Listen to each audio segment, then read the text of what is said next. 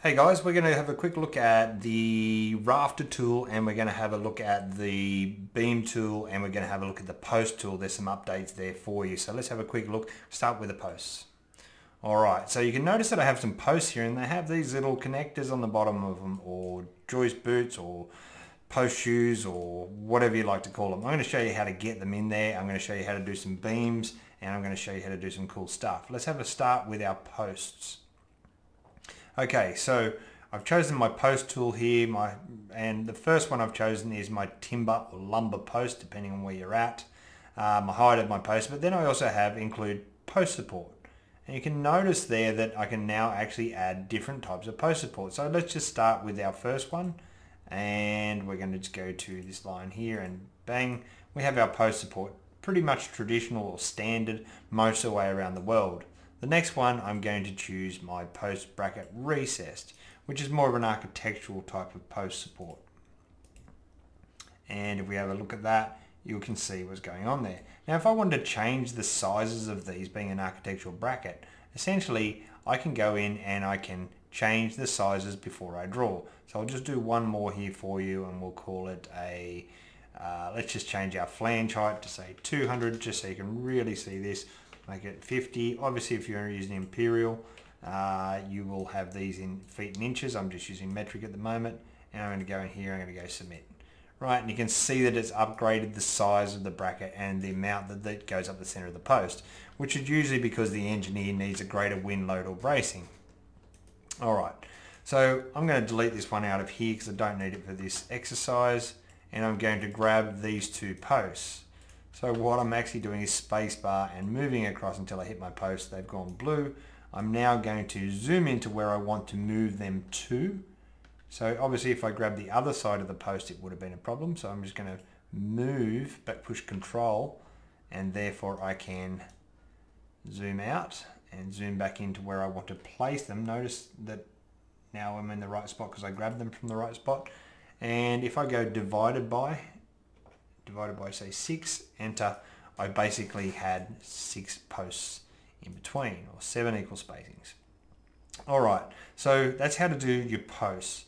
Okay, let's say for instance we wanted to add some beams to these posts. What I'm going to do is always spacebar to click out of something to choose a new tool.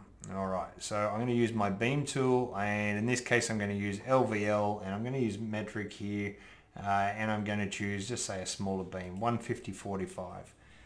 Obviously I would use a span table to go through and do this. When I zoom in on my post here, you'll notice that I can choose any axes, but I can also click my down arrow and it will allow me to put my beam where I select. Okay, so there, and I'm going to go across to here, across to here. And you know what, this beam here, I'm actually going to type in a size. I'm going to say 3 meters. Push enter twice. Now you can see I'm short. So one of the benefits with the new beam tool is that I can actually select that beam and go right click, beams, extend beam. Right, and therefore it's now lined up with the outside of my other beam there. However, I may want to miter my beam. So if I go in here and go select 2 beams, so spacebar, shift, click on them both and go right click, beams, miter beams, you'll notice it mitered those beams for me, right? Because in a lot of situations we won't butt joint, we'll actually miter beams. Okay, what I also want to do is, say for instance we took out a couple of posts. So we took this post out here and we took out this post here. Means that I'm going to need a larger beam from here to here. So if I go to my beam selector and go right click, beams, split beams, I now have, you can see this circle coming up, and it wants to line up with things every time I hover over them. So what I'm going to do is I'm going to hover over the side of my post because I want to cut my beam this way. If you want a 45 your beam, you could do it like that as well. And I'm going to push shift, right? And now I can go to the center of my post and left click once. I can also go down to the center of this post down here, shift again, go to the center of my post, and you'll notice it sort of snapped to the center there, right? And then if I push enter, or return, I now have 3 different beams. And seeing that these 2 spacings are larger, I'm going to need a larger beam. So if I right click and go to beams and go to edit beam, I can now actually go in and change my beam size. Let's go down to a larger beam size so it's really easy to see. Obviously you're using span tables or engineer's guidelines to do this, or you may know them off the top of your head. Okay, so it increased the size of my beam, and depending on where I wanted to line up, if I wanted the bottom to line up, I would do that and check my rafters.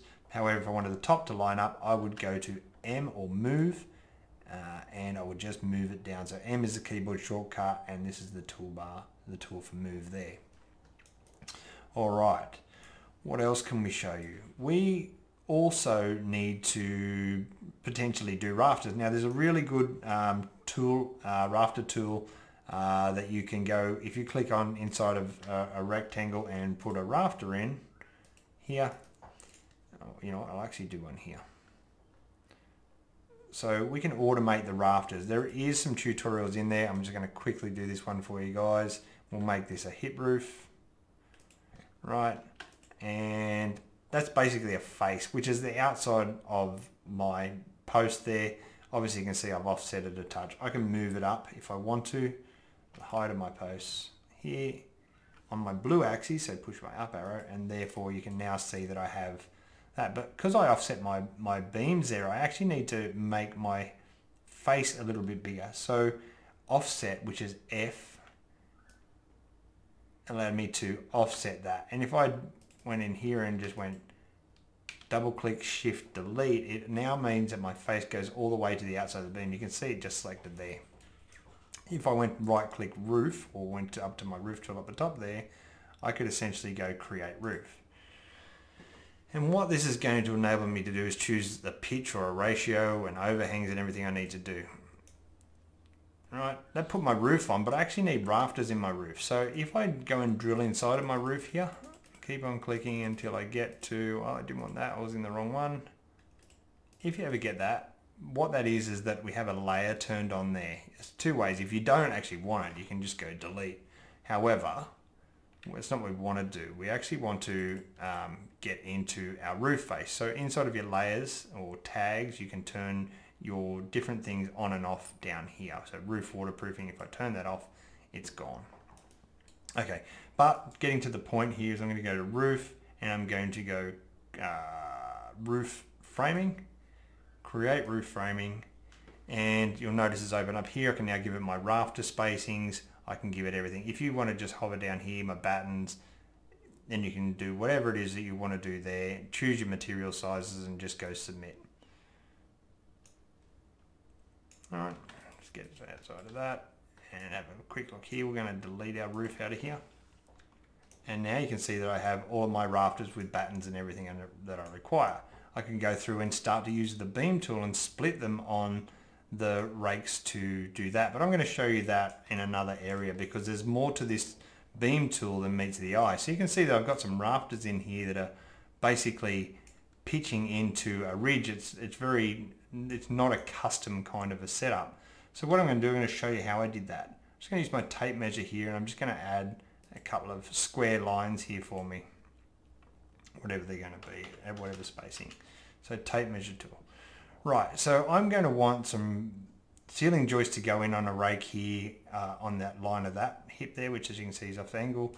And I'm also going to want to put some rafters and a hip in there. So let's have a look at how we do that. What I can do is go back to my beam tool. Now you need to make sure that nothing else is selected. So for instance, if I had this beam selected and I forgot it was selected and went over here and tried to draw, and I changed the size and started to draw here, it's going to actually change. I'll change the type here so you can see. It's going to actually change the original one, you see, because it was selected, and computers are dumb. We need to tell them what to do, right? So it changed that beam to a different type. I needed to get outside of a spacebar and click outside of it, and then go back to my beam tool and then choose what size I wanted to do,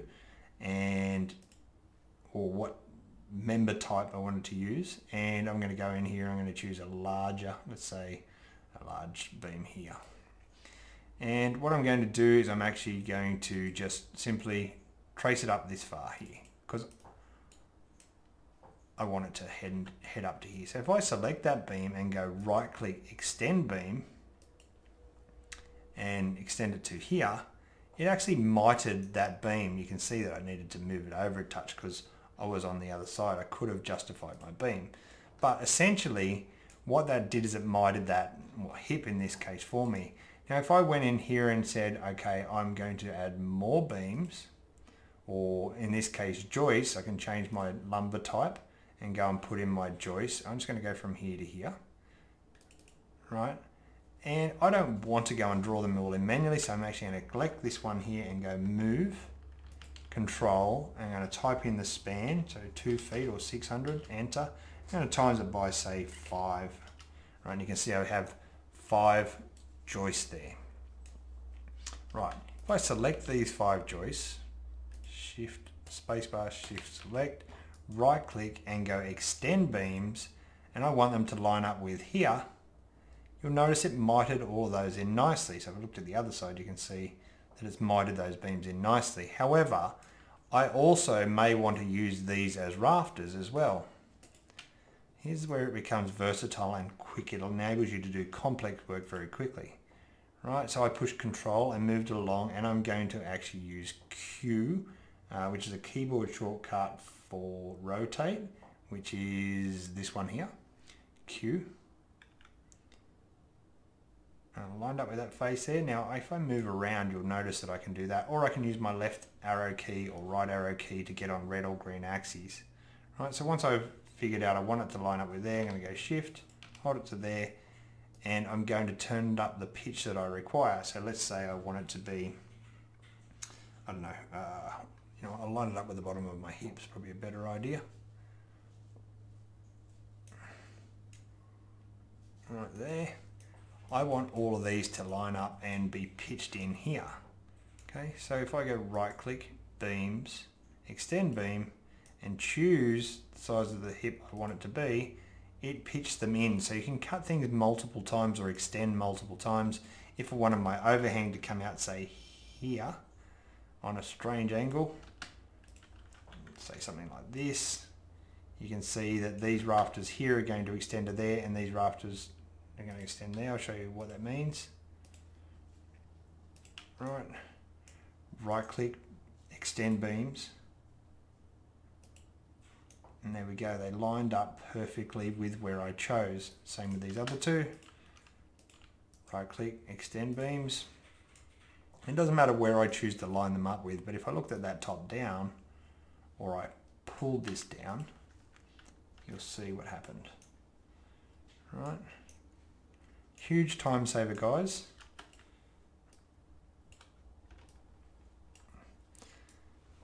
Right, so if you're going to get into custom or complex roofs or complex systems, this is excellent for doing straight from existing geometry. These are excellent for customizing jobs to make them work properly. So give it a try, guys. I'd be interested to see how it works out for you. If you like the video, push like below. If you dislike it, push dislike, and tell us why, because we're doing our best to ensure that these videos are going to help you with your day-to-day work. And don't forget, guys, whatever you do, you can quantify everything that we've drawn. So one last thing, everything that I've drawn there for you today, if I click takeoff, it's going to generate a bill of quantities, and whether it be framing, and I'm going to look at my beams or plates, it's going to give me the length of every single beam in total, or if I actually want to know the cut length of those beams, all the information is there. If I want to associate a price with those beams, let's say that they were $15 a meter, it's giving me the total price. If I want to give a vendor to it and said maybe a hardware supply company here, I can now create a purchase order from everything I drew. So drawing is one thing, actually quantifying and delivering purchase orders to suppliers is another thing. So here's everything that's been assigned to my hardware supply company, the price that I've allowed for, and you'll also notice if I forgot to put in a price for nails here, that I have a 0 figure. You've got your comments and everything that's required. Guys, very comprehensive. I look forward to hearing what you've got to say, and if you've got any questions, ask them below. Thanks, guys. Cheers.